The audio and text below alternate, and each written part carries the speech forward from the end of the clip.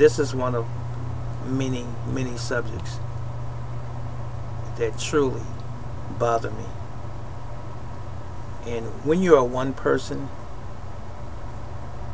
it is very frustrating when you see the injustices not simply carried out by everyday ordinary people in the streets and on the streets, even working people, but the injustices that are carried out by people in power. And we were all taught to respect authority, to respect people in position and power in our judicial system, in our government, and during the political processes, in the school systems, and so on. But it is disheartening when you find, and the only way you're going to find this is through observation, diligence, and research, when you find that things are not as they appear.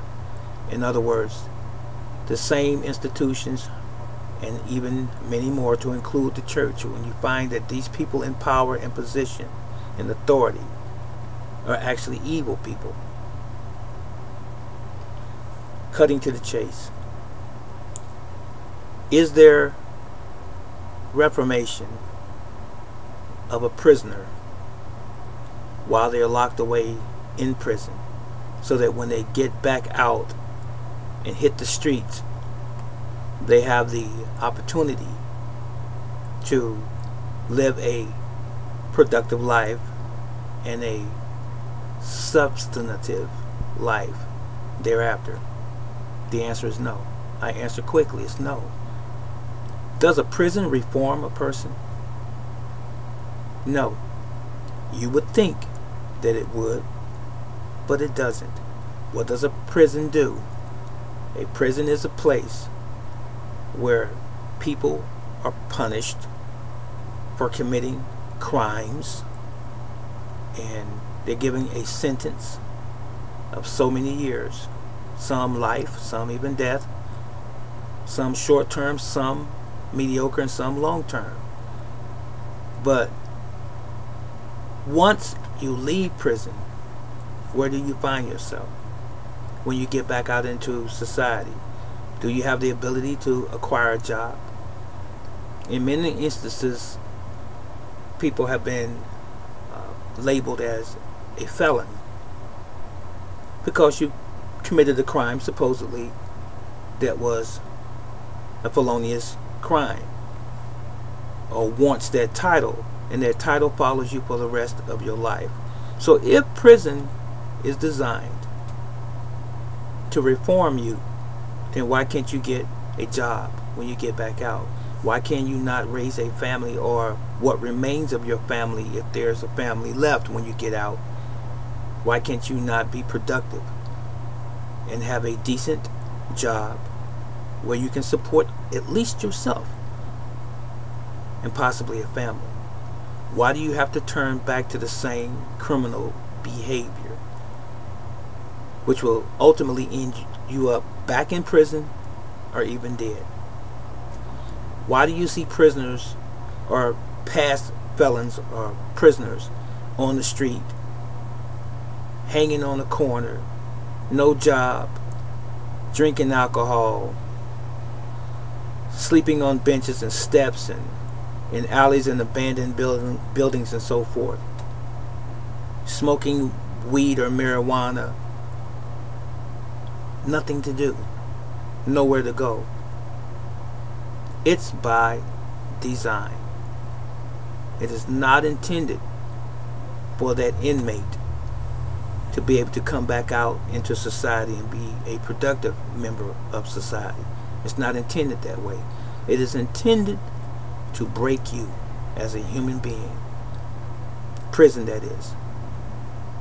You spend most of your time daily locked down or locked up.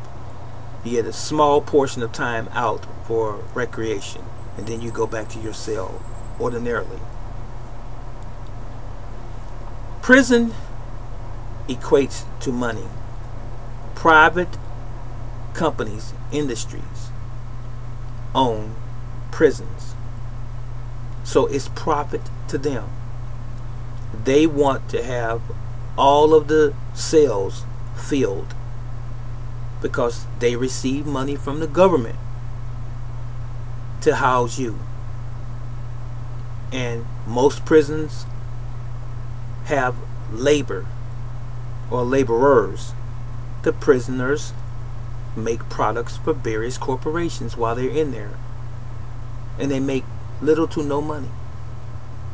It's free labor. And can we all say slavery? That's exactly what it is. It's legal slavery. It was designed that way. And it continues on. It's a multi-billion-dollar industry.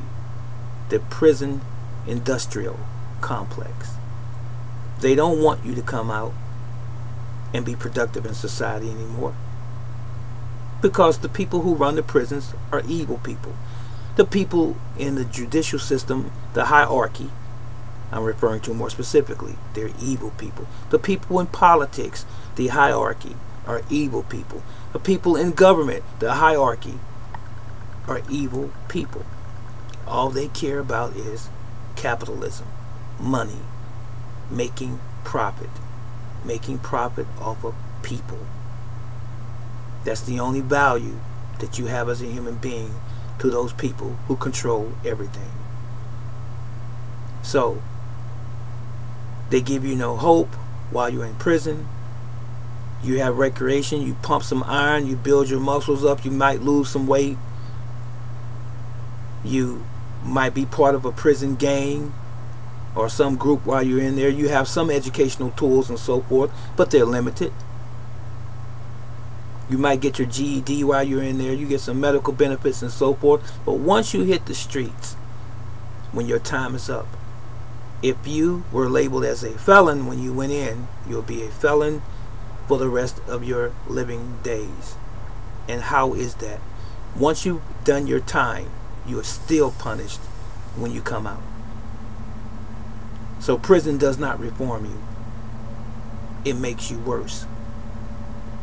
And only by the grace of God, if you are an individual that somehow makes it through it, you might find yourself some sort of loophole or some way that you can be productive in society and get back on your feet. And some have done that, and I know some people personally. But the vast majority of us who are locked in prison will never see that opportunity. And I've seen so many white and black men hopeless because they are ex-cons and they feel like they have nowhere to turn to and that no one cares, and all they want is just simply another chance. And the reasons people go to prison, some of them are very much unnecessary, for misdemeanor crimes, and they get 5-10 years away from their families. And the judges and the juries that sentence them, they don't care. Not at all. It's just business as usual. They don't care that you have 3 or 4 children and a wife. And we're not talking about people who have committed murder or some heinous act. We're talking about people who may have been a thief or stolen something, or narcotics possession, even small amounts of marijuana, who have gotten 10 years in prison or more, thanks to the Clintons.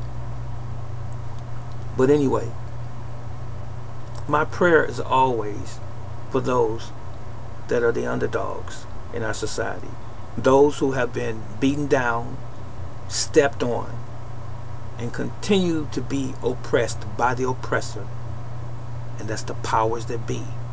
And if you don't know who that is by now, you just ought to. So whether you're white, Asian, Latino, Jewish, black, Middle Easterner, it doesn't matter. Whoever you are, and wherever you are, always have the confidence and the belief that you're not alone. And oftentimes, an individual such as myself, I can't change the world, but I can change it one person at a time. But I must begin with myself, and then I reach out to those who will listen. So many people who are like-minded, who think like me, in other words, on the same subject and various other ones, have confidence, all of you who are being oppressed. Not to say that I'm not, but I'm reaching out right now to you. Have faith and confidence that you are not alone, and that there are people who do understand what your situation is. And there will be a better and a greater day. But getting back to the original questions, do prisons reform a person? Absolutely not. If there's no money in it, then there's no reform.